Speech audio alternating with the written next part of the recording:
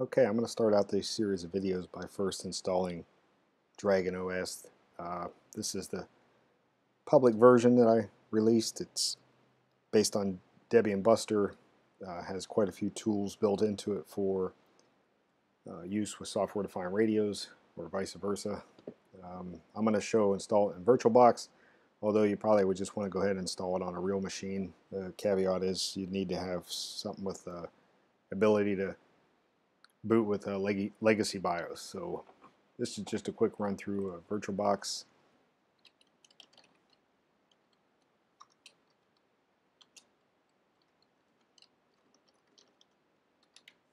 Go ahead and give it a name. We'll take it to Debian 64-bit. You can put RAM wherever you want. I'm just doing 2 gigs. Giving it a virtual hard disk. 20 something's more than enough for right now. You go ahead, you hit settings, come up to storage. You can hit on your controller IDE, click where it says empty, click the little disk, and you'll choose the disk file that you downloaded from SourceForge there. Open that and we'll hit start.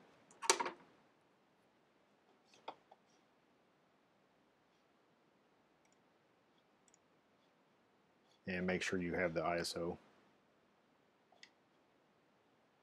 selected. Should get this screen here. You can go ahead and click enter on live.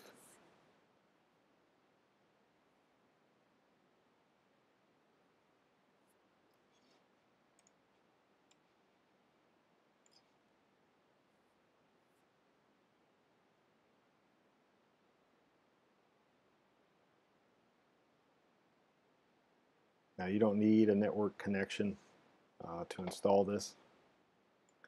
You're basically installing what I already put together. You get this little prompt about saving history. I'm not concerned about that right now. Now you could run it live right now, like I said. You're probably going to not get good performance on any of the software-defined radios that you have plugged in USB. So if you're going to do it in Virtualbox or whatever software you're using to virtualize, I recommend at least installing it. You can come down to your system tools. We want to pull open the terminal. We'll do this command here, sudo respin installer GUI. Hit enter. It's going to prompt you to continue. Yes. Well, would you like to install a different local? Just go ahead and hit no. Now it's down off the screen here. You can't see it. It's saying like hit OK or cancel. You can just hit enter. This is going to start up the Gparted, and we want to just pick our first drive that it sees here, that 20-something gig virtual drive I made. You come up here. It's probably going to look like this when you first do it. You can come up here, create a partition table. You can just leave it the default. Hit apply. Right click on that unallocated. Hit new. I'm going to save some space. You can see where the free space remaining number is going up. You can look online for guides as to how much free space you need for swap, but I'll put it at about 4 gigs or so. Close enough. You can leave everything else as is. Hit add. Come down here, right click on the unallocated. Now you can do this several different ways. I just come down here, I put it as an extended partition, and then right click again on the unallocated and come down and change it to Linux swap. So you should have something that looks like this. I hit the apply all operations button, hit apply. It'll format the drive, create the partitions, and finish.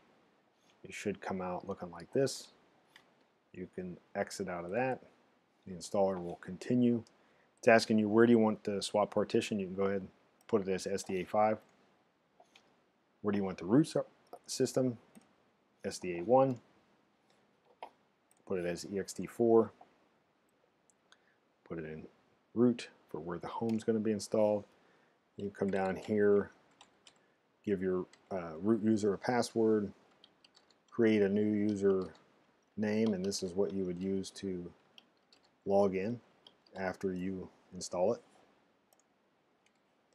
Now, what you should be picking is this SDA master boot record of disk. I've noticed a couple times that might be missing. If that's the case, you probably just want to go ahead, exit the installer, come back through, go back, reformat the, you can delete the partitions you made it in Gparted and do that part again. But the important thing is here you see this SDA master boot record of disk. You can set your time zone.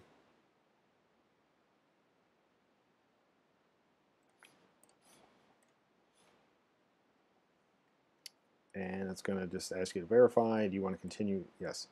So now it's going to go through, format everything.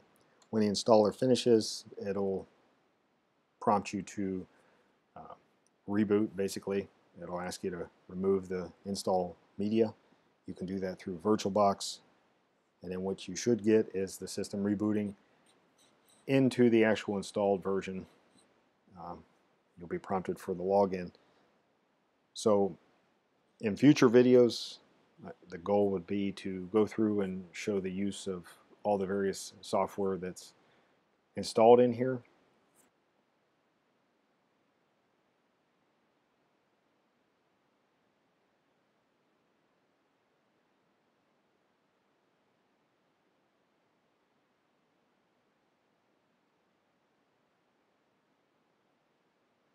There you go. So should finish. It'll ask if you want to reboot to try it out.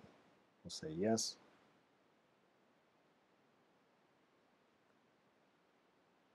Now, I didn't remove the DVD or the ISO fast enough, so that's why this is coming back up. But if I go ahead and arrow down here to boot to the first hard drive, which you won't see this after you've removed the installer media, it will just boot like it should. It will basically go right to this screen here.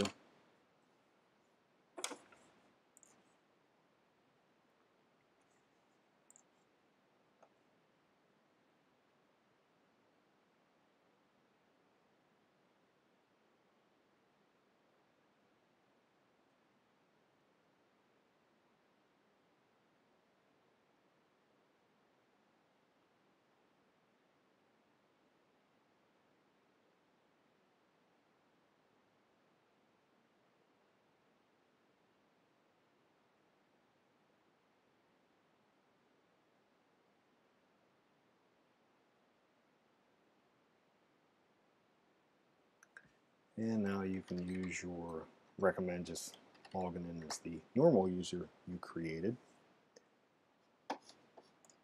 And now we're running with it installed. If you do need to elevate to root, just want to make sure I touch on this. I've found that to do the SU space dash is what you need to do. If you leave that dash off, a lot of the commands aren't recognized. The bash and shell is not set up properly, so just remember that. Alright, that's it for this video. Thank you.